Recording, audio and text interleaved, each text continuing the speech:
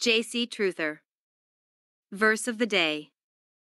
And I saw the holy city, the new Jerusalem, coming down from God out of heaven like a bride beautifully dressed for her husband. I heard a loud shout from the throne, saying, "Look, God's home is now among his people.